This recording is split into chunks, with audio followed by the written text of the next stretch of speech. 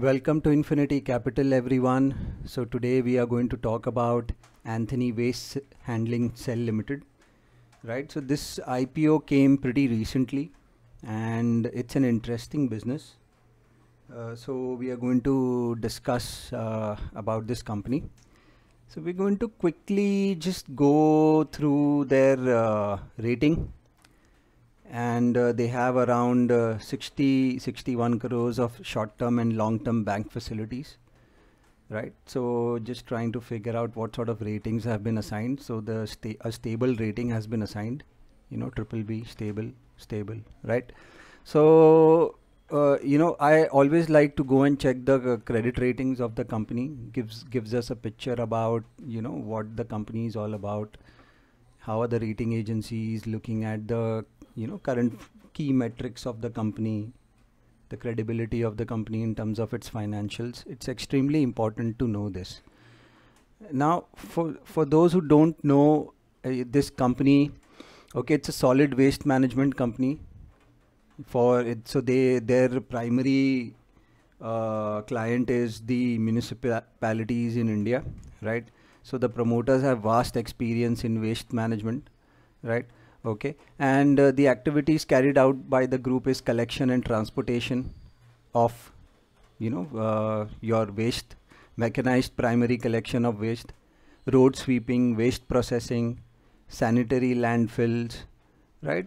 Trading of compactors, dumpers, so on and so forth. So these are trading of compactors and dumpers is a very small portion of their business. Main business is collection and transportation of your waste. Okay, we'll just quickly go on their website page, and this map gives you a thorough understanding of where their presence is. So these gray pyramids indicate ongoing projects where they are catering to, right? And the red pyramids indicate the past projects that they have executed, right? Okay, so quickly let's go through their conference call also. I like to go through the conference call in order to understand what the management is saying. The management knows the business better than any analyst, guys. So always go and listen to conference calls, okay? Because an analyst may have his view on a company, but it's only one person's view. One person's view does not make a world view. So I don't like listening to analysts. I like to do my own analysis. I have not done any in-depth analysis on this company as of now. However, I just like to go through it quickly in order to understand, what sort of investments I'm making, what is happening with the company.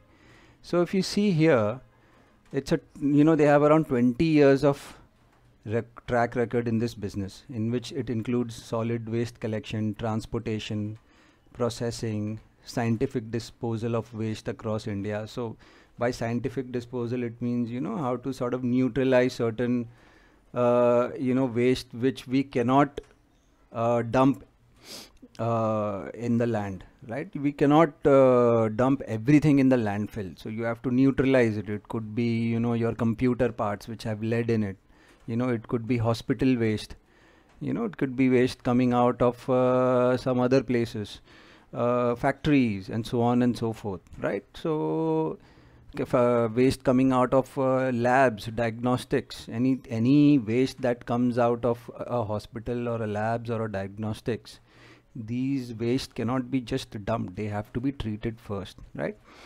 So so they are also working on projects like waste to energy. So they convert waste into energy, as well as biomining of legacy wastes, right?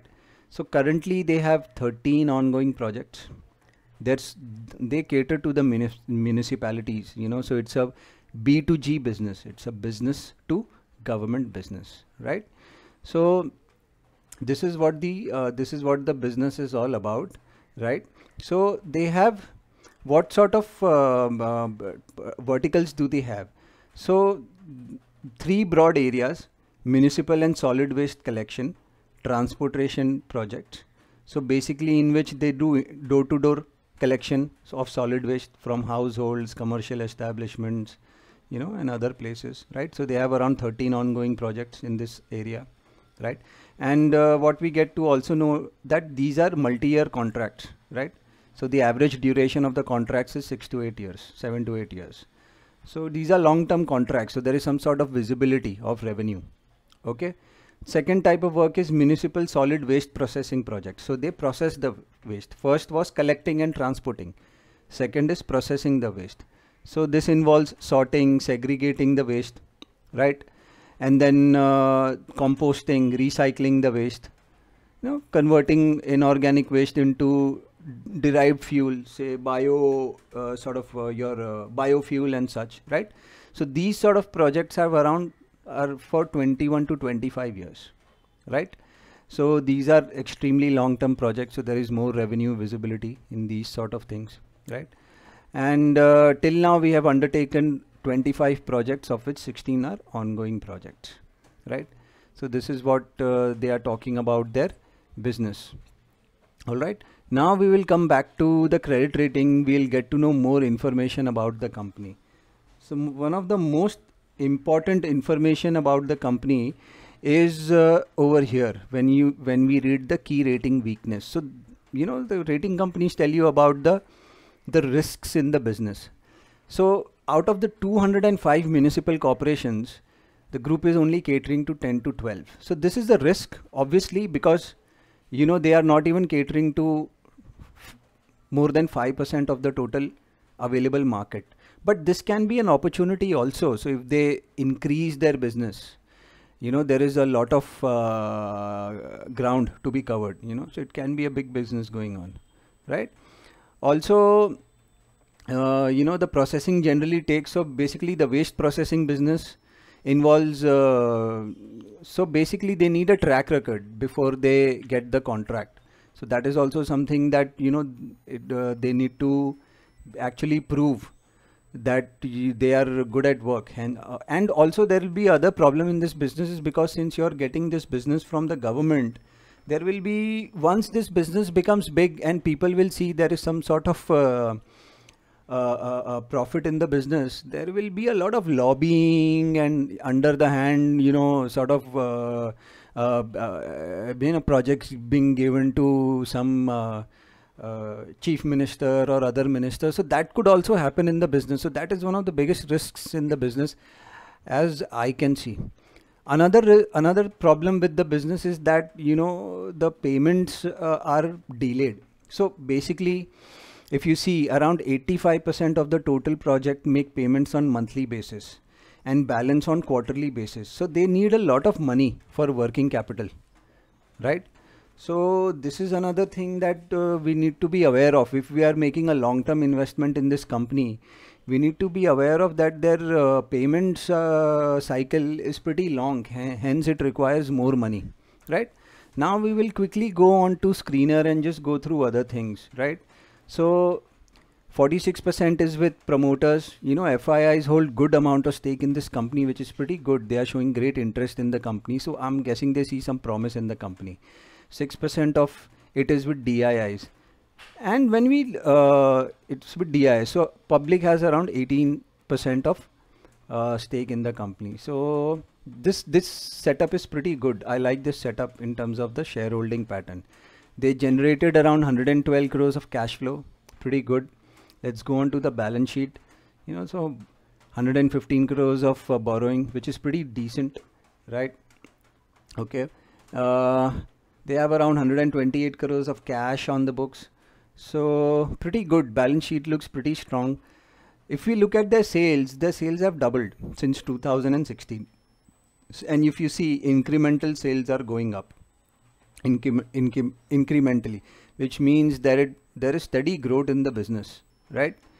And if we look at their net profits also, so their profits have also gone up by almost 250, 260 basis points. If you see, profits are continuously going up. There was some sort of stagnancy here, but then the profit went up, right? They have profit margins of around, operating margins of around 25, 28%. So it's pretty good, right? So overall, this looks pretty good. March numbers, the revenues were higher. Last year they posted losses. This year they came out with profits. So this also looks pretty good. let's do some technical analysis on this. So so basically this got listed and then it started going down after the listing price. So from the listing high, the stock is down by 50%, and then it's sort of consolidating here. So this is the area. This is pretty much the area in which it is consolidating, right? So what is the strategy here? So two things. One is that it reclaimed its 50-day moving average, right? And it is going upwards. So the 50-day has started trending upwards, right? So that is a good sign. And on the technical front, what I would like to do is I would like to start accumulating the stock within this range. This is the range between 300 and 380.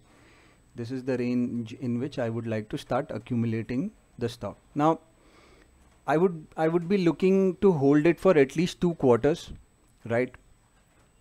Another thing is we could also see some selling pressure here because after making a high of 484, it closed 17% lower. It closed at 400, and basically it went down by 27%.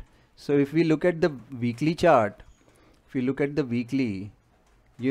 it just kept going down, right? So we will see some sort of selling pressure coming in. And on the weekly chart, you'll notice that there is a consolidation. This is the consolidation area, right? So this is a good area to basically, between 300 and 360, 370, it's a good area to start accumulating the stock. But moment we come here, we will be facing selling pressure because, the stock just kept going down continuously. This particular week, the stock was down by 16% on extremely heavy volume. The next week also, the stock was down by roughly 10-12%, right? So we'll see some selling pressure here. So I'll be holding it for at least 2 to 3 quarters in order to figure out how it is moving, what sort of